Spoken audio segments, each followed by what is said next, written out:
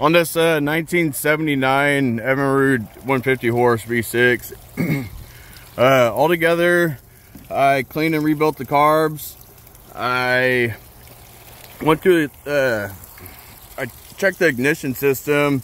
It was only sparking on the top and not the bottom ones on this side. It's sparking on all three on the left side. Somebody replaced the coil packs and power pack on this side.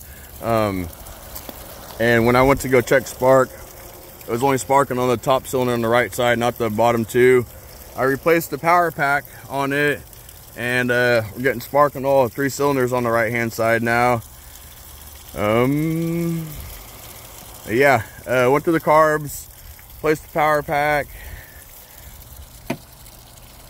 I think I did some other stuff too. I checked the spark and compression, and yeah, have my battery and gas tank hooked up to it right now. I replaced the spark plugs too. That's another thing.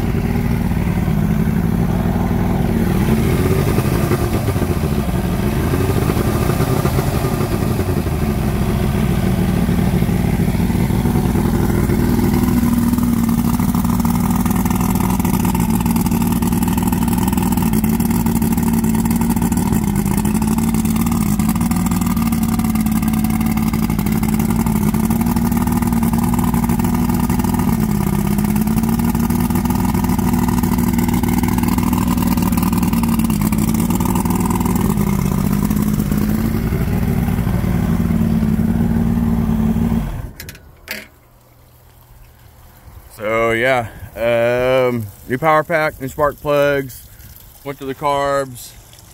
I think that's it.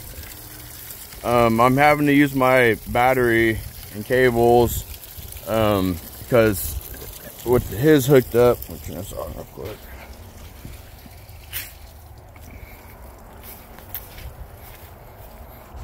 Have my jumper box just to raise and lower the motor. With his, I cleaned off all the terminals and everything on his battery cables and stuff. And it was slow. It's cranking the motor over slow, even with my battery hooked up to it and everything disconnected from the battery except for the motor itself. It was still slow cranking. So I have my battery cables hooked up straight to the motor. So that's another thing that's going to have to be addressed, is battery cables are going to have to get swapped out still, but that's pretty much it.